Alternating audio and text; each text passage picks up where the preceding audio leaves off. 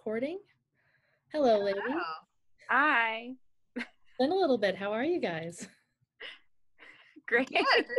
Today's been a pretty weird and surreal day for me, I have to tell What happened to you? What'd you do? you. Well, I became an American citizen. Yay! Yay! Congratulations. Thank you. Yeah, it's a pretty surreal experience. So originally, what you're supposed to do when you become an American citizen is you go and into the room of like 1,000 people, and this judge talks you through. This is what I'm told. Talks you through what it's like, what's about to be an American citizen, and then you do this swearing-in ceremony, and then you watch everyone get their naturalization certificates, and it's supposed to be a very moving experience, and they play the national anthem. Oh, And mine was not like that. oh During no. COVID. I had the COVID version. We had to wear masks, and we just go in through this side door. Everyone is everyone being like, it's everything's very scheduled. So mine was at 10:45 a.m. So you're there. Don't come early, don't come late. You're there at 10:45. You go through security, go right in, go to a kiosk. Person asks you a couple of questions like, has anything changed since you did your civics test? And you're like, no. And they go, okay, raise your right hand. And you're like, okay. And then repeat after me. And then you do this, you say this oath, the oath. And then they gave me a flag and said, welcome to America, American citizen. And I was like, I cry with a mask on, so you can see this is catching, and they're like, go to desk number 23. It was almost like being at the DMV, but with no line. And they're like, okay, and you're like, you go to desk number 23, and they handed me this naturalization certificate. Hang on, I'll show you. So I get this. This is what I leave with. Ta-da! You're like, oh. But I leave with this. Don't know that information.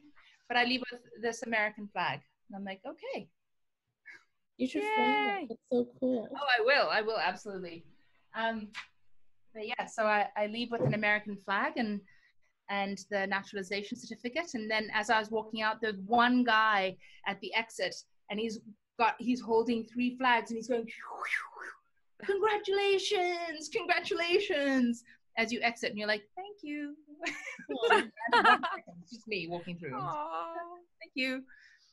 So you're doing it for each person. That's quite the exercise. But yeah, so a very different experience than what other people have experienced becoming citizens. But and it was all happened in 10 minutes, including security. In, out. Wow. And previously I've been told it's been upwards of 3 hours. Damn, so quite the expedited process for right now. Yeah, it kind of works for us because, we're so busy, and I have to get back to editing part 3 of Gabriel's Inferno. So it kind of works. So very exciting. Good stuff. Yeah. How about you guys? How has your day been? Yeah, not too bad. Just great. Along. I picked up a few more books to read. I went to the Rift Bodice. They recently reopened for like in-store browsing. They used to just doing packages during quarantine, but they reopened, and I was like, give me more romance books. So I went and picked up a couple of fun new ones. So I'm excited about that. Oh yeah. Yeah. Allie? Brian and Daisy and Bodhi, my dog, are up on the Central Coast in Cambria right now. So working from the lovely Central California feels really nice to be out of LA for a few days. Yeah, but we've been looking at the trailer for part 2 of Gabriel's Inferno. And as most of you know, it's coming out on July 1st, which somebody pointed out so kindly that that's only about a week away or a little more. So yeah, but I got really excited and major chills when I watched it again today, just a little bit ago. I can't wait to see That's it. exciting. Yeah. I love the wallpaper behind you. Yeah, I'm in a room that's not mine. It's pretty interesting. There's a lot of interesting decor here. It'd be nice to get away. Yeah, it is nice. What are we discussing today? Well, I was gonna, well, we're discussing quite a few things. This is kind of gonna be like, we don't have a guest, so it's gonna be the update podcast.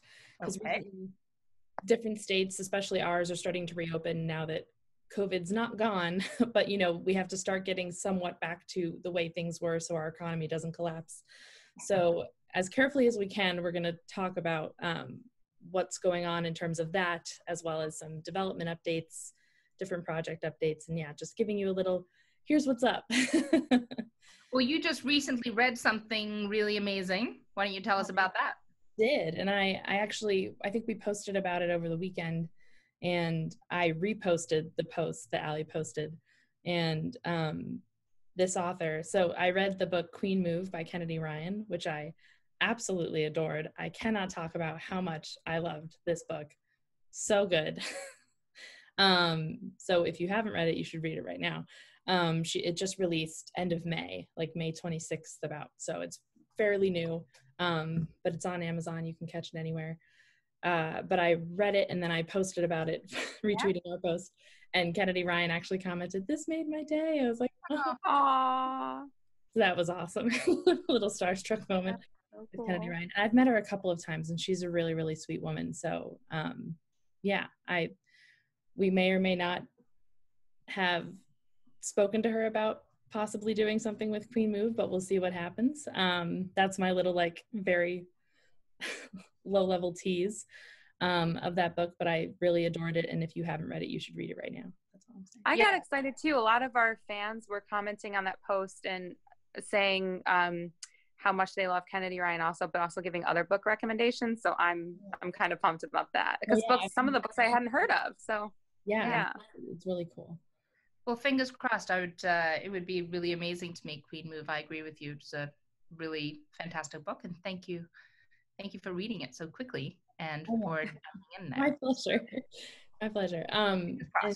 And Tosca, I believe we have recently been mentioned a bunch in the press. So we've had a couple of different articles come out, which is really exciting. And I was wondering if you could talk a little bit about what that's been like, getting a little more momentum in the PR world.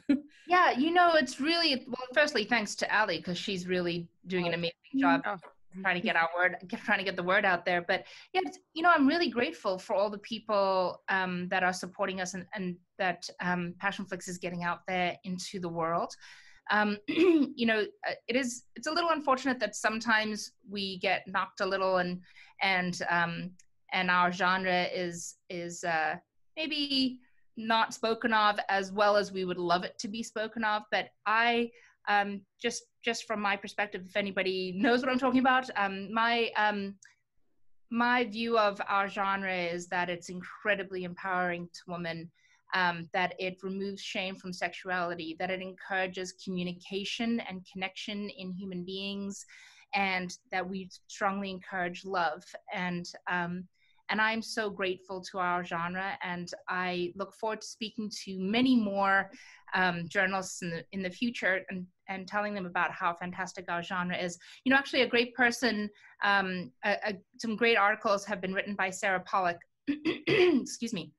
Sarah Pollock, and she's a strong advocate for our genre and speaks very honestly about what other people think about it, but what it really means to us. And I think we should focus on the positive and think about what it means to us, and not spend too much time worrying about what naysayers will continue to say. So that's my thoughts on that. But yes, I'm really excited about all the press opportunities that are coming. If there are any other opportunities and anybody knows any journalists that would like to speak to us, please touch base with us at press@passionflix.com, and then we will, Allie will will connect with them. But yeah, thank you. It's been great. I appreciate the getting out there. Yeah, the awareness. It's fun to spread the word. It is, and I love seeing all the new fans. I mean, we've gotten a lot of Facebook messages, Instagram messages from people that are just hearing about it. And yeah, Sarah Beth is awesome, and I love seeing. There's a lot of people tweeting us after her articles go up, and it's really brings me joy. It makes me really happy to read all of those tweets and messages. Yeah. But also, it makes me so happy to read a romance novel, especially right Yes. now. We're in such a strange place in the world, and we've all had to take a moment back to step back and just really reevaluate everything that's important to us, and there's so much concern and angst and worry that's going on that sometimes you just need to sit down, have a moment, and read something positive about people who care about each other, that has a happy or hopeful ending. This is what we need. Encourages love and communication. I mean, I think that's one of the strongest attributes of the romance genre. Yeah, it's a little bit of escapism, which is great. Yeah. What else?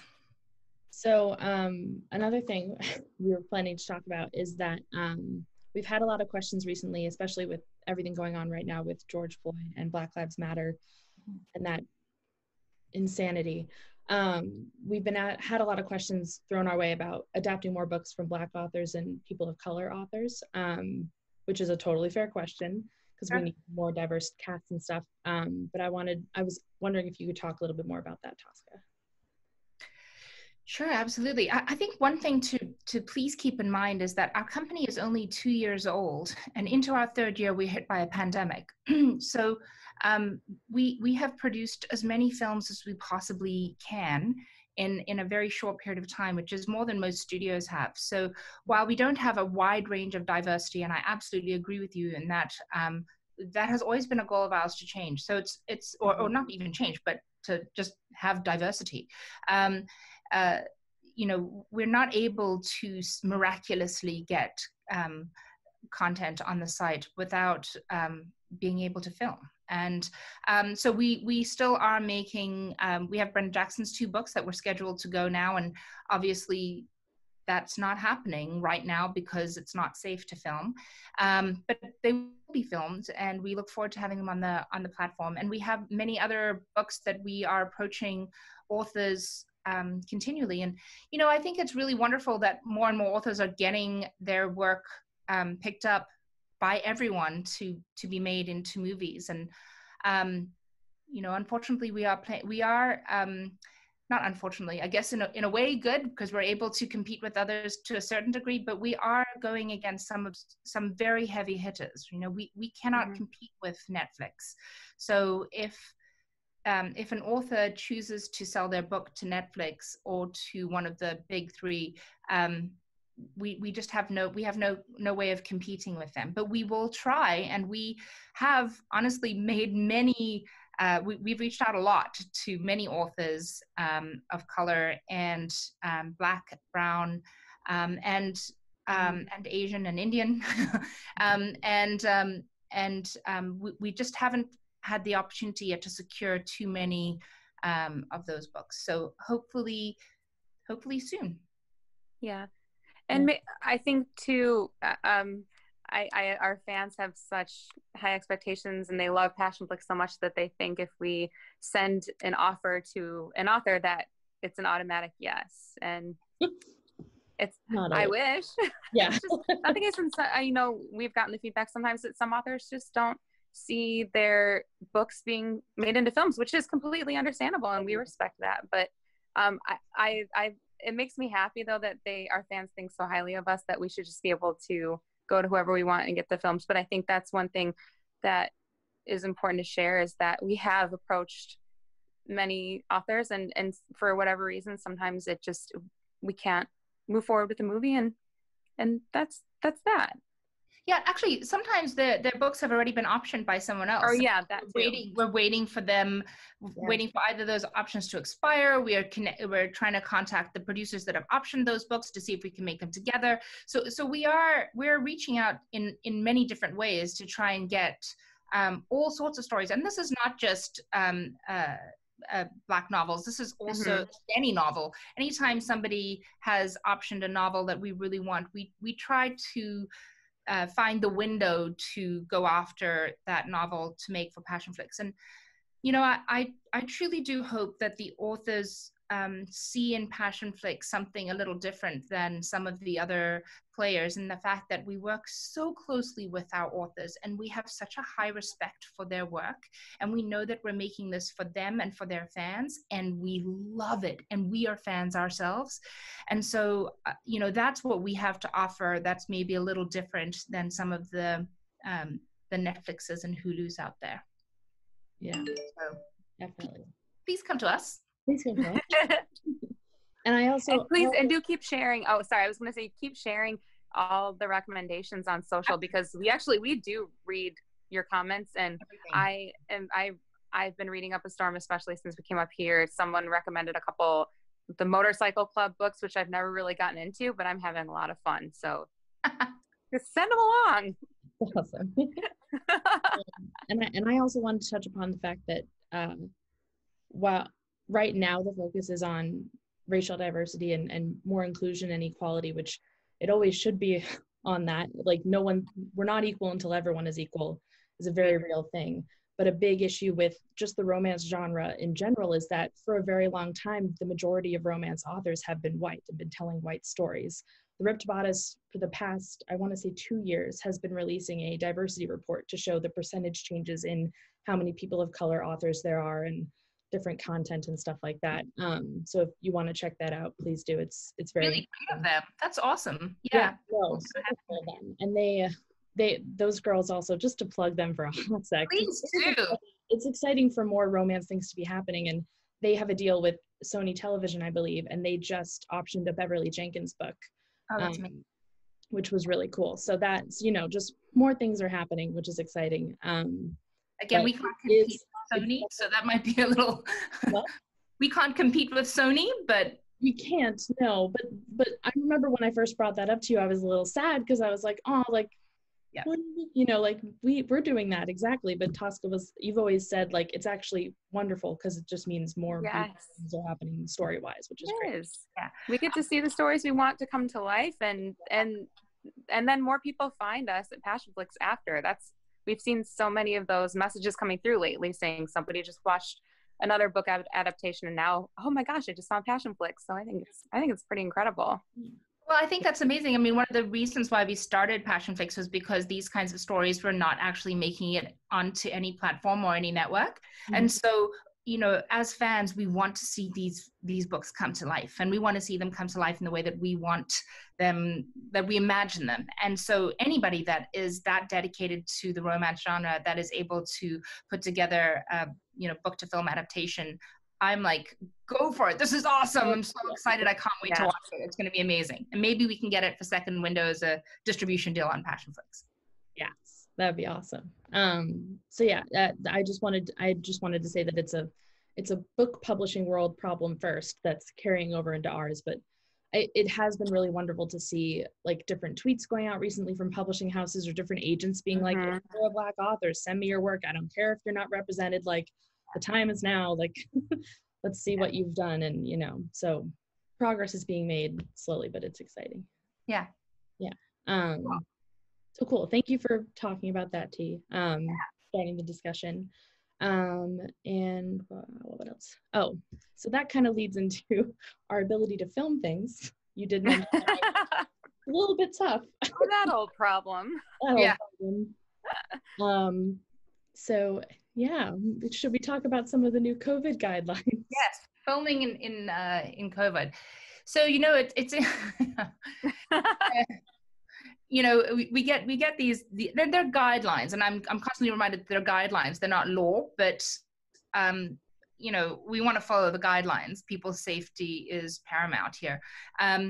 But yeah, at the end of the day, the guidelines are extreme, and they're there to make sure that everyone's safe. But it is, if I want to film anything in the United States, myself as a director or producer or anybody that's in this inner circle, being the closest to the actors, we have to have COVID tests 3 times a week, if not every day. That's one thing. Everybody else has to have a COVID test once a week on a Monday or Tuesday. That's basically the first step. They've divided us into zones, zone A and zone B. And then in zone A, ideally we'll wear masks, except for actors who obviously can't wear masks. during while filming together. But if they're not filming together and we're shooting somebody else, then can they wear a mask? And but the rest of the people need to wear full PPE with face masks. And we have, and that's hard. I mean, that's hard. It's hard to really do that and wear that every single day, but it's also hard to source that. It's hard for me as Tosca and Passionflix and to go and find full PPE gowns every single day, fresh PPE for every single person on set that they can then throw away and use the next, and you get new ones the next day. That's, I mean, hospitals have a hard time getting this. So with face shields.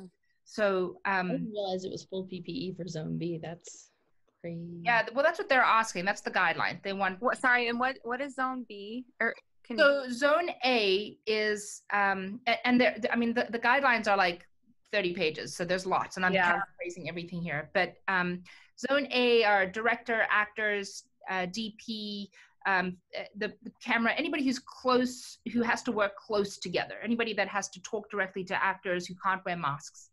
And well, DP and them, they can wear masks, but we're in very close proximity. We're within 6 feet of actors.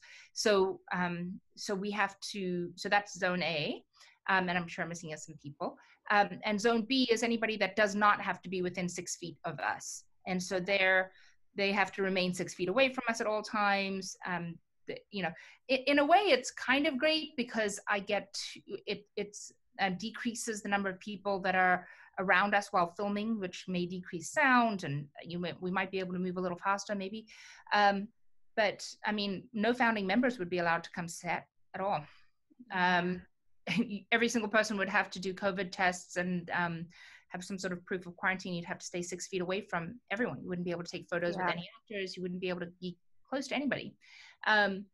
So it's while it's allowing people to move forward, because people do have to move forward, I still think that it's putting a lot of people at risk. And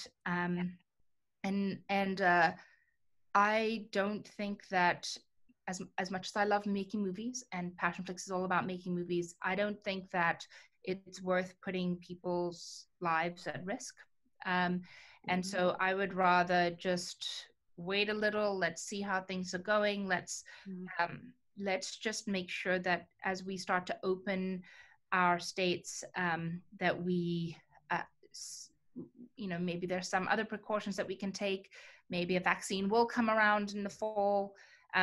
But for us, I mean, our next film is that we weren't able to film was Wicked. And that takes place in Louisiana. And I don't see that happening before the end of the year, maybe September, October, November. Excuse me. I don't know. I don't see that happening in Louisiana right now. I speak often with the producer. I spoke with Jennifer Armentrout as well. And, we're still prepping. We're coming up with previs. We're coming up with storyboards. And, right now we can't even get our actor out of Australia to come here and make it. So we just have to make sure everyone's safe. Nobody wants to make films about being close to each other in a situation where people are scared. And we don't want to make people feel that way. So we will patiently wait, and I appreciate everyone patiently waiting with us during this very unusual time. We have Gabriel's Inferno Part 2 and 3 coming out, and we do have some plans of maybe making some movies outside of the country. I don't know if I can chat about that, but we are, you guys all know that Louise Alston, who did The Will, she's from Australia, and she's actually in Australia right now. And she'd love to make another film for us. And Australia doesn't have the same restrictions as us right now. So possibly we'll make a film in Australia. Wow. We have a lot of Australian founding members who'd be excited. Yeah, the Australian founding members, you finally get to go. It'll be amazing. I mean, and of course, Australia is beautiful. And I just have to I have to do a 14-day quarantine in a hotel in Australia before I get to go to set. So I guess that's my vacation. I'm having a vacation to you, which is totally fair. You're working your buns off. Exactly. My vacation will be 14 days of quarantine in a government designated hotel in Australia. You still have Wi-Fi, so we'll probably still answer emails. exactly. Yeah. I will still be doing podcasts. Although I heard you might not be able to get out. I read something today now saying, it's wild. Yeah. What happened if 1/3 of our office went to Australia and was on Australian time? That would just be so weird. But this is not forever. This is change, and we're all learning things. I mean, at the end of the day, we're learning even things about hygiene and space. And I think that a lot of these things will actually be, and washing our hands. Yeah. And a lot of these things will be things that hopefully we take with us post-pandemic. We don't need to not wash our hands all the time. We should wash our hands all the time. What a concept. What a concept. And when you are sick, you should not go to school, you should not go to work, and we should have things like paid sick leave, and we should have all these things available to the people that work for us in the various various situations. So anyway, that's my political advice there. Paid sick leave. You funny, I think of our funny talks in the office for everyone that wants to know what we're doing every day. I think we talk about a different country. Maybe we can go film here. There's no COVID cases there. Yeah, we've gone to Australia's a big one for us, and we've recently looked at Croatia. But I'm like, what could I film in Croatia? Everything is this like old world feel. And I'm like, we don't have anything that needs those locations. So I'm like, Australia? We can't go to many places. So yeah. But on that, just everyone should know that we are spending this time actually developing so many scripts. So, we have This Man that's coming up. We have Fueled and Crashed still coming up, and Wicked that's coming up. We have Tangled that's written, Resisting Roots, A Man's Promise, and A Lover's Vow. We have the Amy Benson story that we're Lauren's like, what? We're in the process of currently writing Sugar Daddy. Lisa Klepass has the first draft right now and is going to give us notes soon, which is exciting. Oh, that's amazing. Yes. So we are spending this time developing as many screenplays as possible, which is something that we don't normally have that much time to do. So now that we are in this space, we're like, okay, how can we come out of this pandemic with still the support of all of our subscribers, and a whole bunch of screenplays that are ready to go, and we can meet new directors, although I'll be heartbroken not to direct every single one of them because I love them all. Physically impossible. And everyone's like, you can't do them all. And I'm like, that's just not fair. I want to. But I trust someone like Louise is really great, and we'll find some other directors as well to truly make these movies in the way that we love them to be made. So was there any other particular questions on development or production? I think that covered most of it. I just had a little note to say that if you're interested in reviewing the restrictions for filming yourself, you can find it at sagafra.org. They've got all that stuff listed there. And it's basically all the unions in the US, the film unions have come together and very smartly put together this proposal, and so we're looking at it and seeing what we can make happen for us. I also feel like it's going to start being a small fight for equipment and other things like that as more of like the bigger studios get running again, because they all had to stop projects as well. It's like, that's interesting. Pretty soon. But it's going to be a madhouse, and we're going to have a hard time. Well, we own a lot of our equipment, so that's fortunate. Because we ended up buying it ourselves. So yeah, but it also would be a matter of crew. At the same time, we have a lot of incredibly loyal crew members that work with us. So I'm not actually sure that we will face that, because we're very fortunate that we've had the same crew on many of our films for the last couple of years, and they're incredibly loyal and wonderful human beings who we get to work with. So yeah, I think it's going to be tough for a lot of people coming out. And we had a couple of questions from people about possibly doing more quickies. Oh yeah. Yeah. Is that easier to do than a feature film?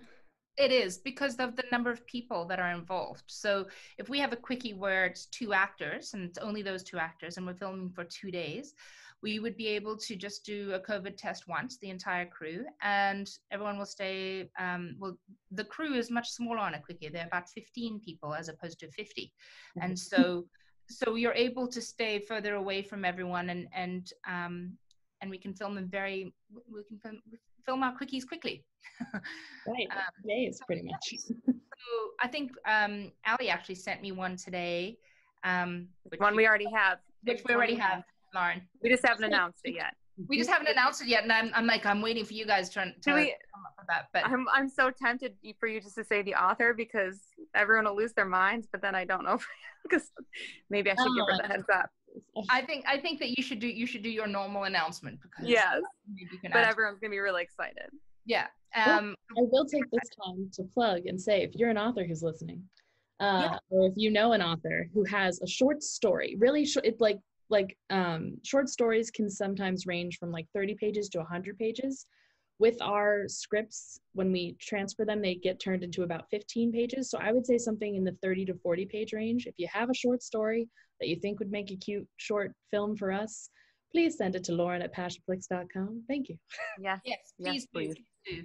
We can definitely do quickies. You know, we can prep them, and we can shoot a quickie every couple of weeks. You know, that's really easy for us to do, because we're not able to shoot anything else. It's not easy for us to do in the normal scheme of things, but in this sort of situation, it is much easier for us to do.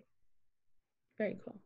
That's and yeah, keep your eyes peeled for more exciting announcements from us as things come to play in terms of development and trailers and things like that.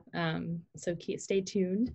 And if you have any questions, feel free to leave it in the comments below, or to send them to info@passionflix.com. We also check our email there. And thank you, ladies. This is so good to have you guys back on a podcast. Thank you. I'm going to go and finish my glass of wine in celebration of me being a citizen. I think that's a good idea. I'll go get a glass of wine too, just to celebrate. Oh, thank you. I love it. All right. Bye, guys. Bye.